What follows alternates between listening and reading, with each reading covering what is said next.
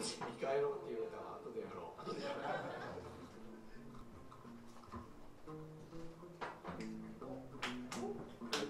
関係ないですけど、昨日今池にね、この人がね、昨日徳蔵に行った人いますか？ね、お会いしました。友部正人さんの曲を一曲やってる。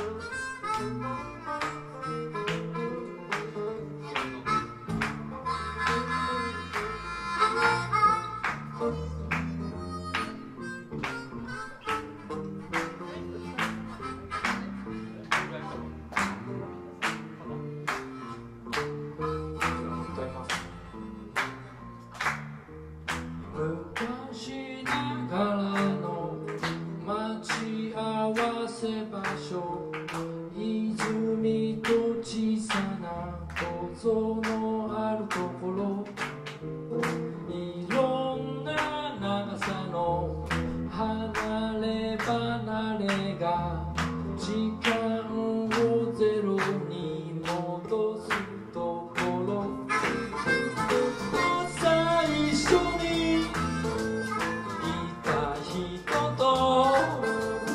夕方ここでまた待ち合わす、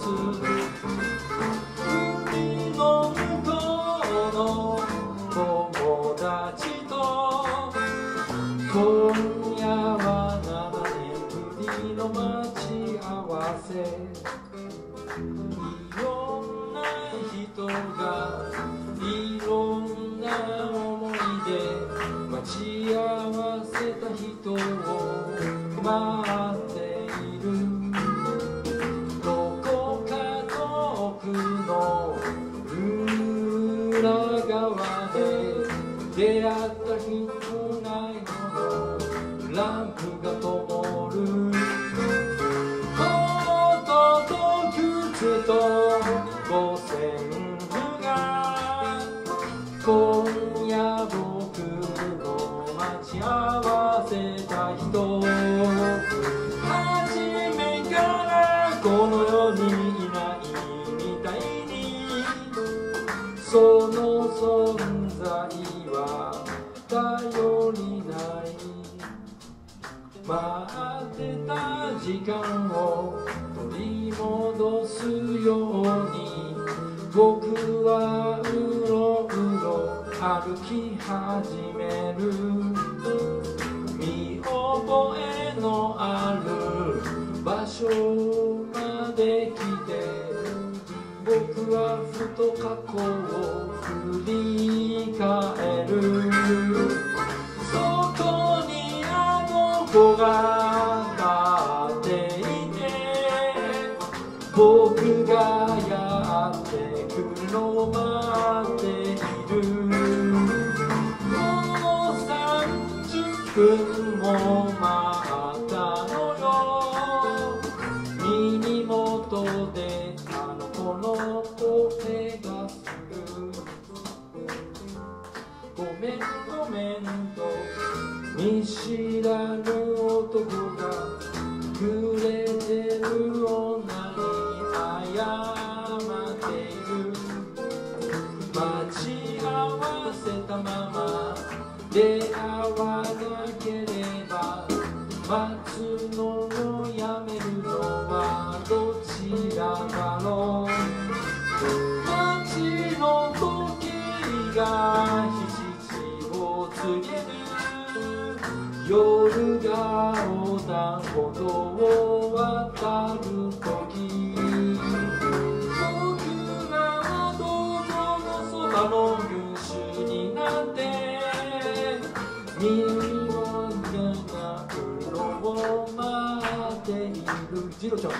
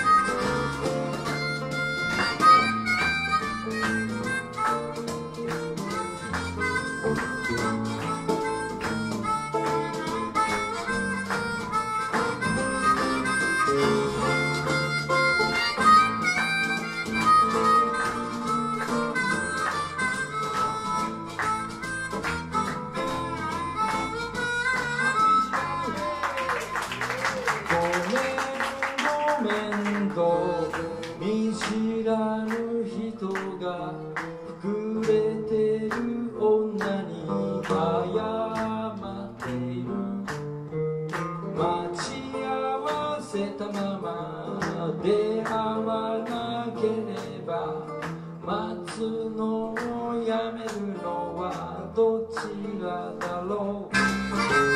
街の時計が7時を告げる。夜が横断歩道を渡る時、僕らが銅像のそばの群衆になって未来から来る何かを待っている。街の時計が7時を告げる。夜が横断歩道を渡るとき、僕らが銅像のそばの群衆になって未来から来る何かを待っている。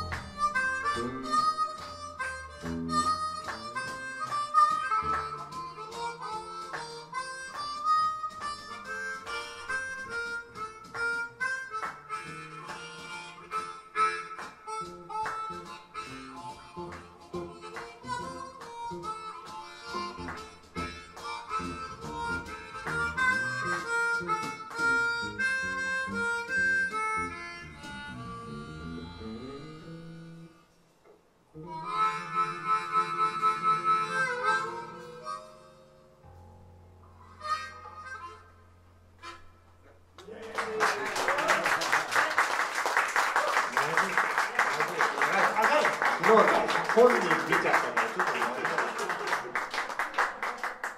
いませんね。そうこれスタジオ練習僕たちあんまりしないバンドなんで。全然しないバンドでしたね。スタジオ練習してこんなことされたらさ、もう大変だもんね。ね、僕たちね、本当にスタジオ練習もうちょっとした方がいいよ。確かに。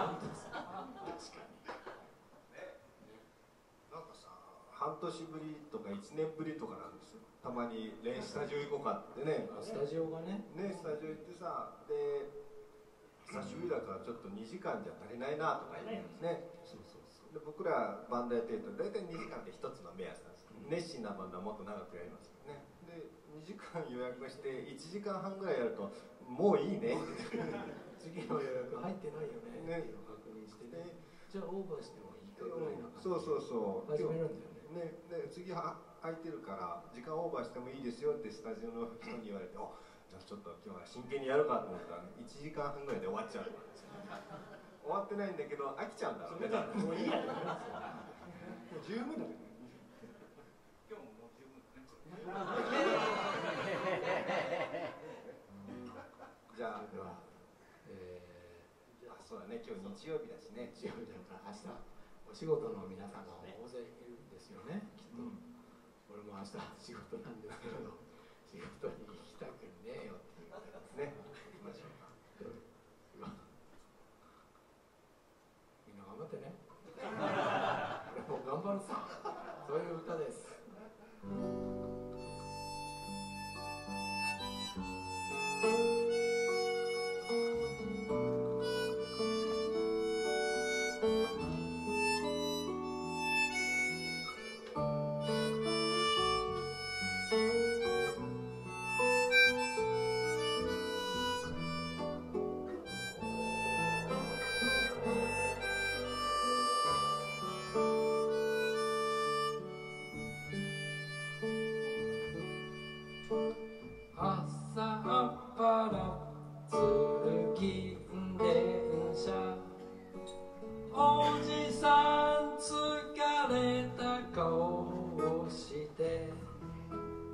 スマホ片手につぶやいた。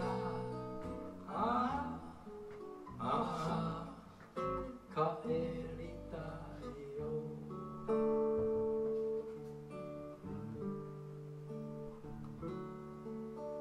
付き合いで最終電車、酒臭い息吐きながら、充電切れそうでつぶやいた。ああああ帰りたくないさ。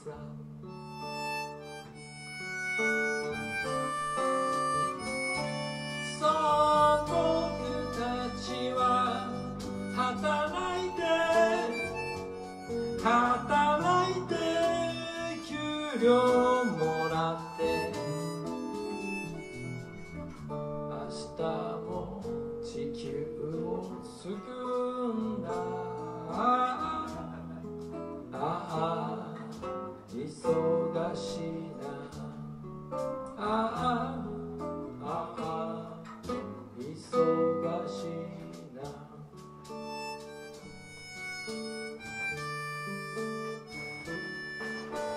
静かだな、今朝は静かだな。知らずにいたのは私だけ。知らないままならよかったわ。ああああ何もつぶやけず。うるさいな、もっとうるさいな。友達の励まし誇れない。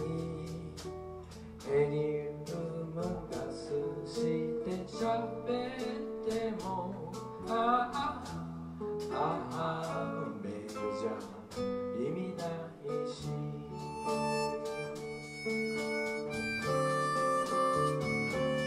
こんな時だから泣かないで、泣かないでって言われても無理。明日も君を救うんだ。ああああ忙しいな。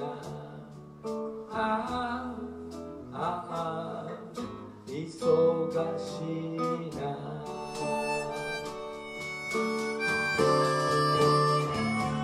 そう僕たちは働いて給料もらって、明日も君を救うんだ。ああああ忙しいな。ああああ忙しいな。ああああ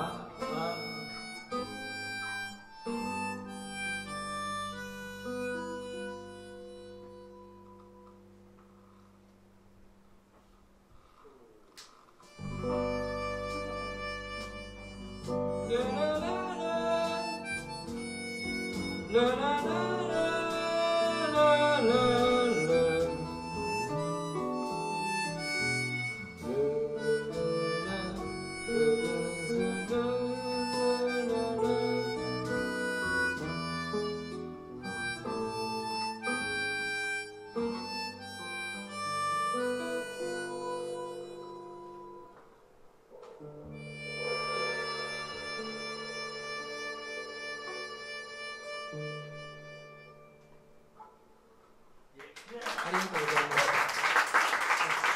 通勤電車というね、アルバム収録曲でございます。じゃあいい歌いっぱいやったね。あれやっとこうか。だいぶゆっくりやってますけど大丈夫ですか？時間的に。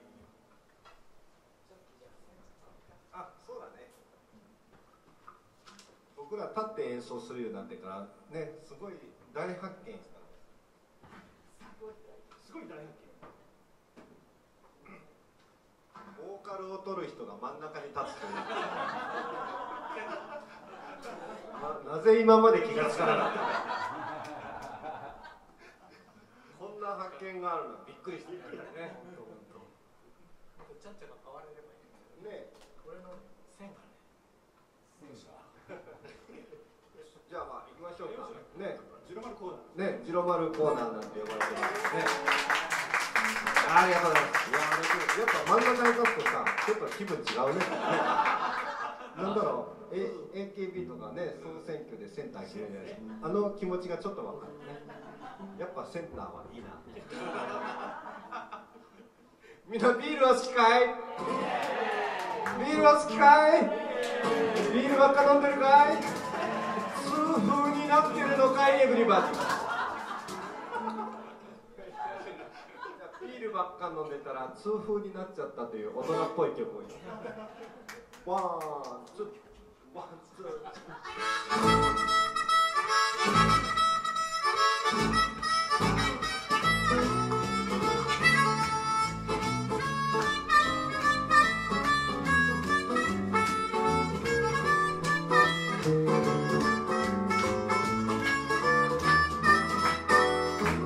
ばっか飲んでたら痛風になったぜ。みんなもそうかい？ビールばっか飲んでたら痛風になったぜ。2階の人もそうかい？じゃあこれからは違うお酒を飲まなきゃ。お酒はもっともっと何でも好きだぜ。お酒だったら何でも好きだぜ。じゃあ今日は本郷のアルマジロにいますからビール以外のお酒を何か飲みたいと思います。ジンビームとかね、ジャック・ダニエルとかね、ワインとか、なんか今日カクテルとかバーボンとかいろいろありますかね。じゃあいろんなの飲みたいけどやっぱビールがいいな。ビール飲んでブギー、どうぞ。ビール飲んで痛風、ビール飲んで痛風、ビール飲んでブギー、ビール飲んでブギーな。ギター、これちゃん。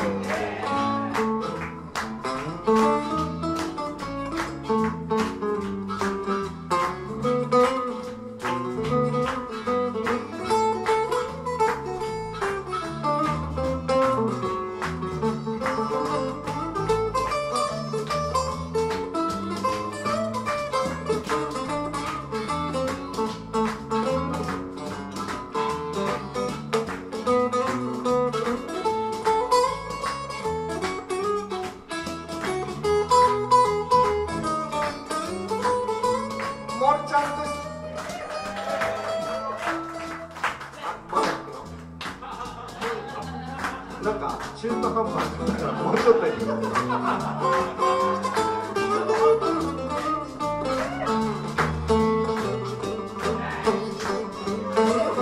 ーマルちゃんでした。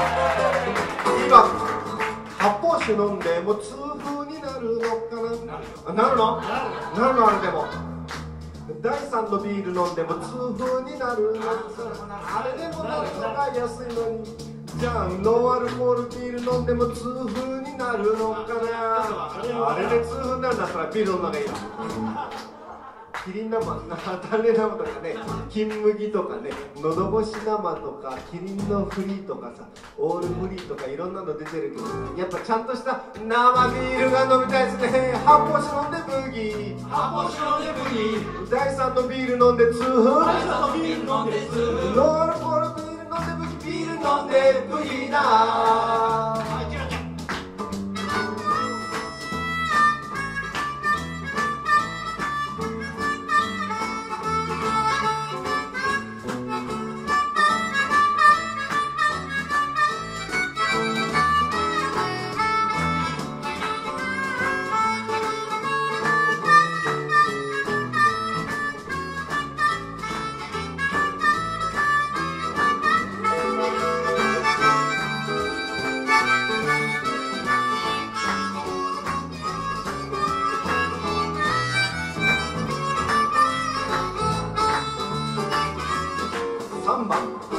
メリカのビール飲んでも痛風になるのかな。これアメリカ語か。ドイツのビール飲んでも痛風になるのかな。これアメリカ語か。じゃあベルギービール飲んでも痛風になるのかな。アメリカ語か。バドワイザーとかね、ハイネケンとかミラーとかクアーズとかね、シンハとかシメイとかいろんな世界のビールあるけど、やっぱ日本の生ビールですね。アメリカのビール飲んで麦、ドイツのビール飲んで痛風、ベルギービール飲んで麦、ビール飲んで麦な。皆さんいきますよ。ヘイヘイヘイヘイ、ビールビールビールビールビールビールビールビール、グッビグッビグッビグッビグッビグッビグッビグッビで、足の親指の付け根腫れた病院行かなかった。ビール飲んで麦、ビール飲んで麦な。もう一回いきますよ。ヘイヘイヘイヘイ、ビールビールビールビールビールビールビールビール、あ、プッシュプッシュゴクゴク、プッシュプッシュゴクゴク、あ、反対の足が腫れる。いよいよまずい仕事行け。ビール飲んで麦、ビール飲んで麦な。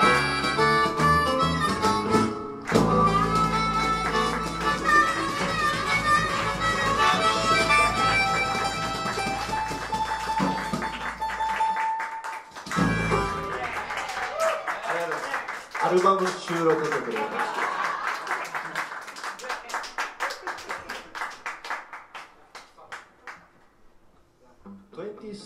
23ブルースっていうね、古いカントリーブルースから題材を得たオリジナル曲ね。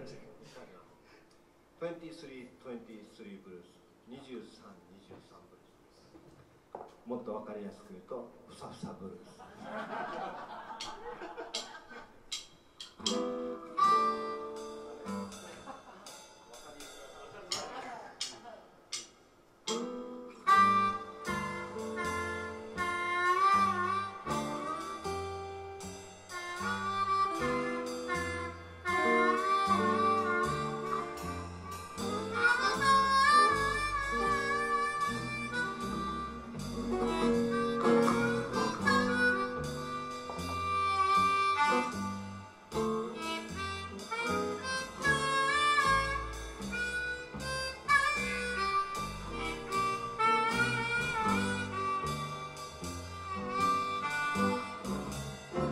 ベイビーふさふさだったら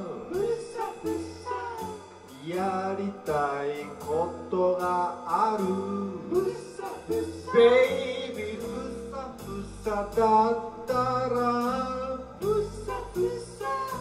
言いたいことがある。ベイビーふさふさだったら言ってみたい。ジロ村さん、今日どんな風にカットしますか？いや、もうバッサリ言ってください。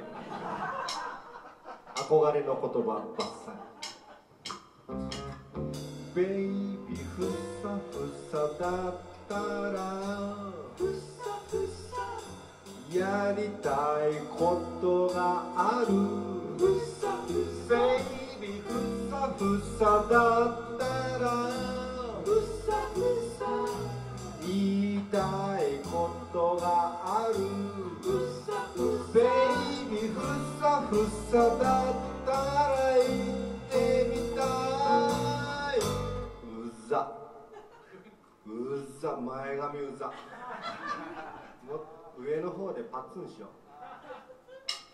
う。こんな感じで、ベイビーふさふさだったらやりたいことがある。ベイビーふさふさだったら言いたいことがある。ベイビーふさふさだったら言ってみたい。今日お団子にして出かけようかな。まあまあ面白いですね。まあまあね。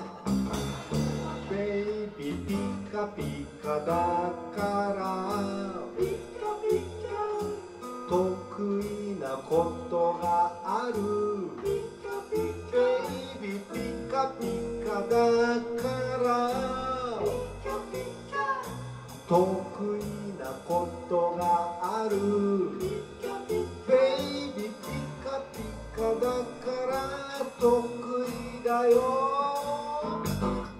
この後さ、家でテレビ見ててさ、なんかスポーツとか見てて、ここにね結構テレビ映るらしいんですよ。これね、うちの奥さんがね、この辺見てね、点入ったってありがとう。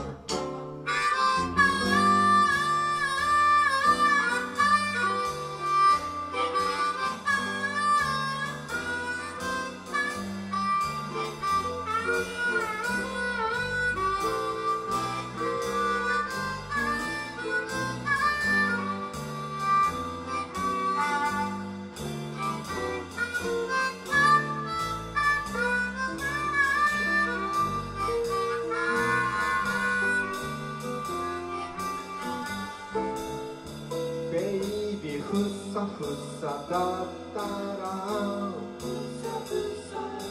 ふさふさだったらご一緒にどうぞ。ふさふさだったらふさふさふさふさだったらふさふさだったらふさふさだったら楽しくなってきた。ふっかふっかだったな、ランラランランランラン、ランラランランランラン、ランラランランラン、ふっさふっさ、ふっさふっさ、ふっさふっさ、ふっさふっさ、ふっさふっさだったらいろいろやってみたい。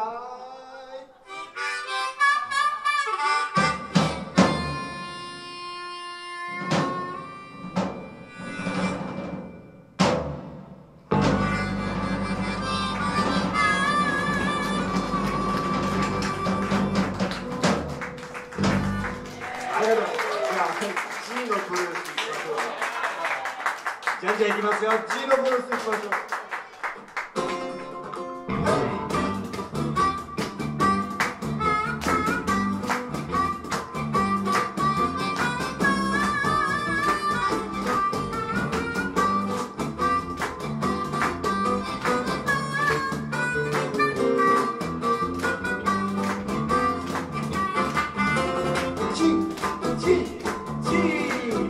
G のブルース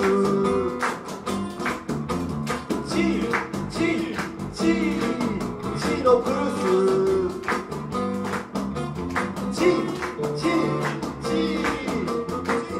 G のブルース。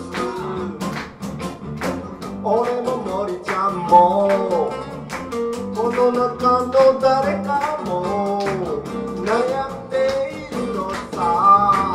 お尻のことで人に言えないGのブルース。イエイエイエイ。立ちっぱなしはダメダメ、座りっぱなしはもっとダメ、辛い食べ物ダメダメ、トイレで力みすぎちゃダメダメ、人に言えないGのブルース。イエイエイエイ。イエスアイアム。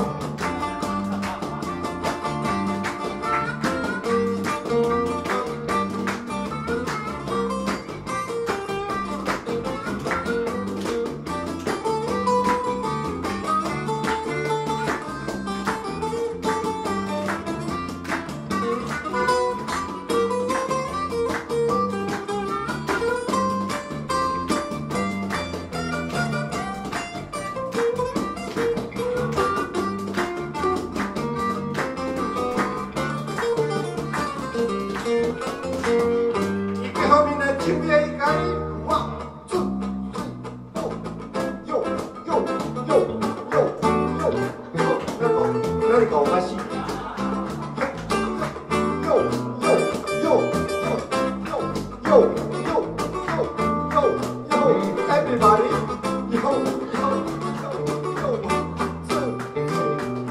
なぜだかじわっちいてて、それがどうしたおしりで困った日、これでもラップのブルースを覚えてる。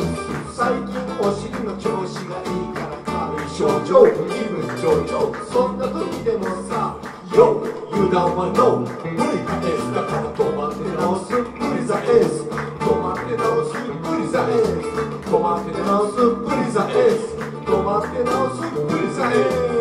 よよよよよよよよよベストチョッピングや。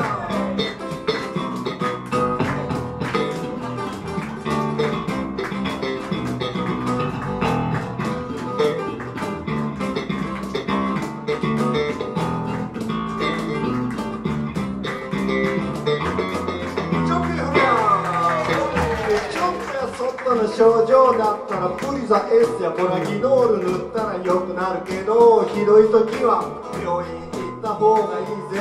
名古屋だったら野垣病院、野垣病院でもがきゃいい。トヨタだったら家田病院、家田病院で言えばいい。名古屋だったら野垣病院、野垣病院でもがきゃいい。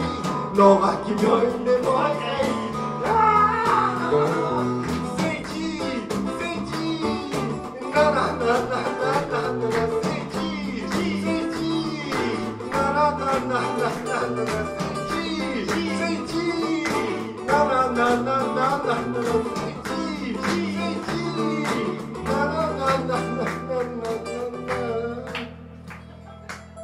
なんとなく面白くてかっこよくてかわいそうでしょ。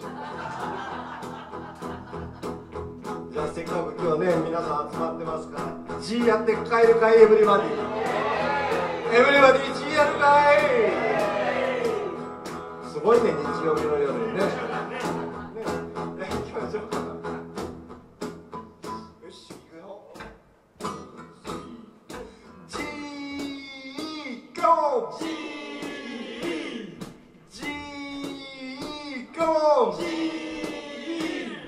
よよよ、まだまだやってない人がいるぜ、エブリバディ。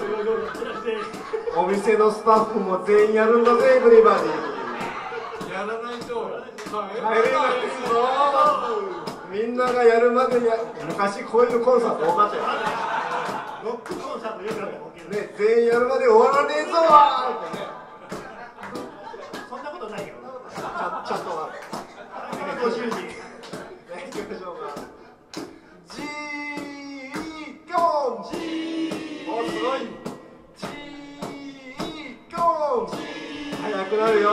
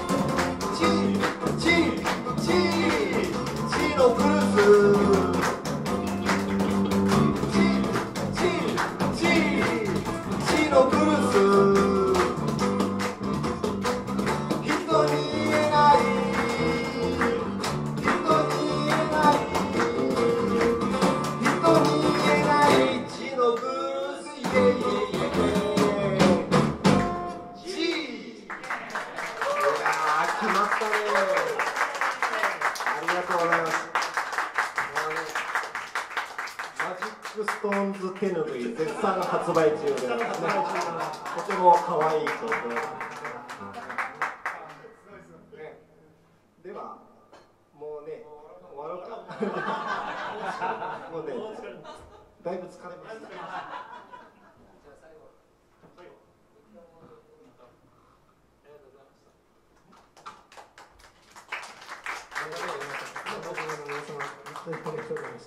僕らは Facebook ページもありますし、また見たいなと思った方はね、ウェブ上で何かしら出てくるかなと、見に来てください。よろしくお願いします。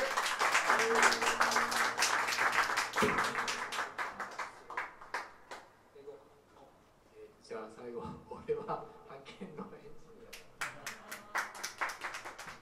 お別れしましょう。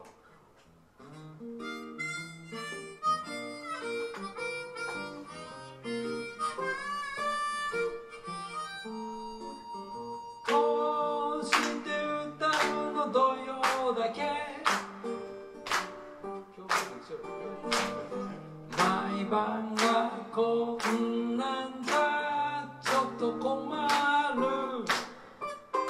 俺は派遣のエンジニア。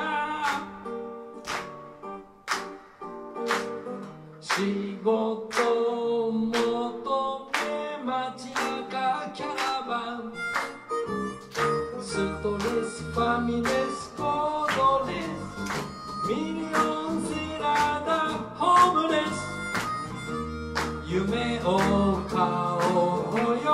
夏も秋も年末も春も元気が出てきたぞ。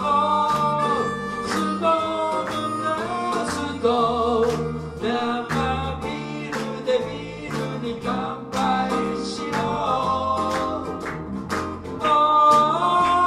明日の雪高げストーブなストーブ生ビールでビールに乾杯しよう。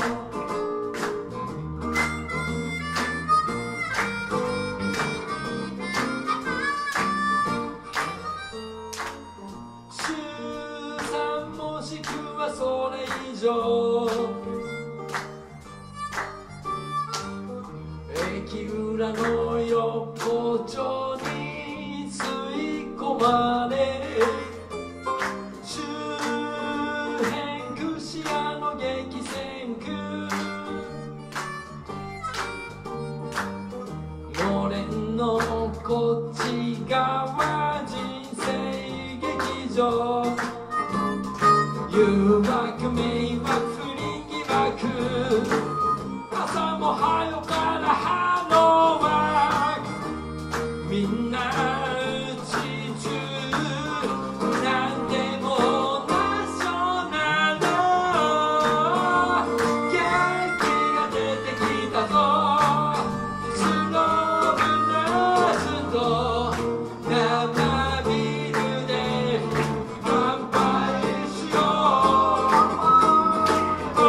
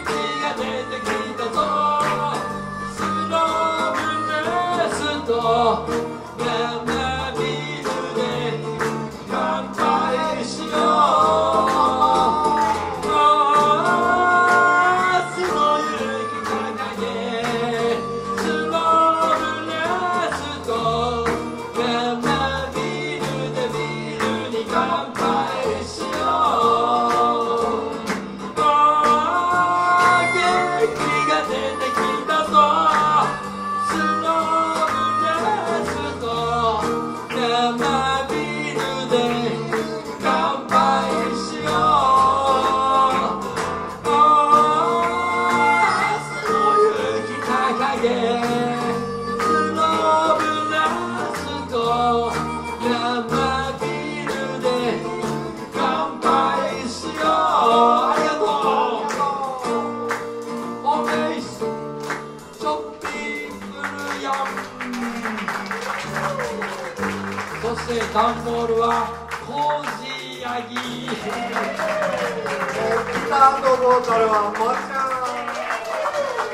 ハーモニカジロマルでした。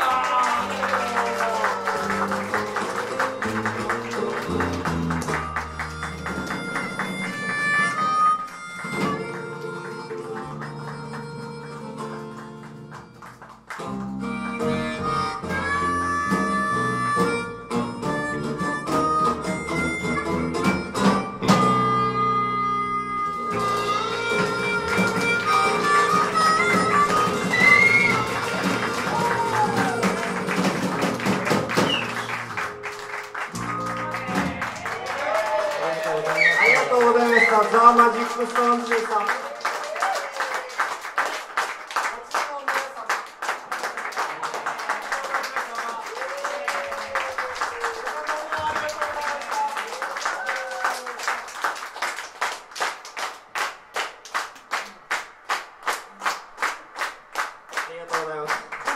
すぐに時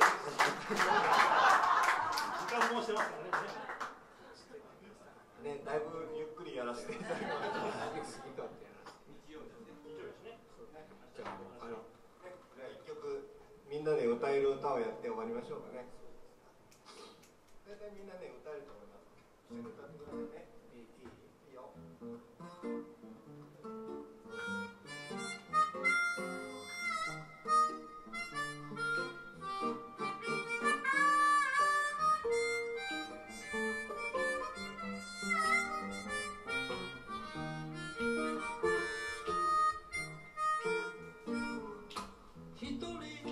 街をブラブラしながら話しかけたいな。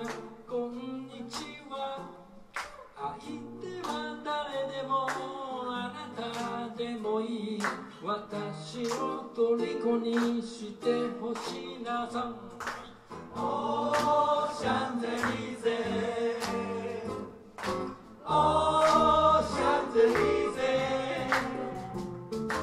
欲しいものは昼も夜中もここにはあるよ。シャンゼリゼ。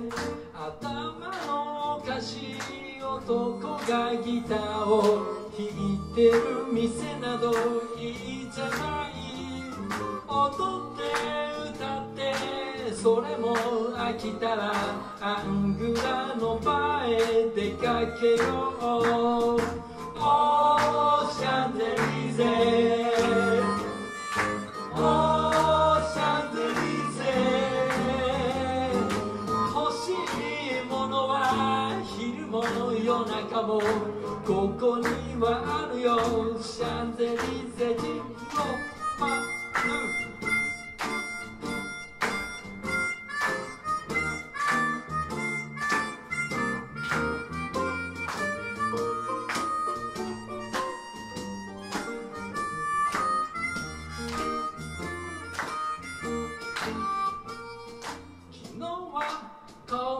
知らない二人が朝の公園で見つめ合う。早起きスズメが高い屋根から恋人たちに愛を歌う。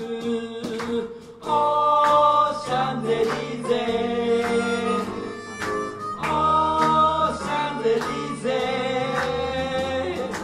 欲しいものは昼も夜中もここにはあるぜ。本郷アルマジロアルマジロ。また会いましょう。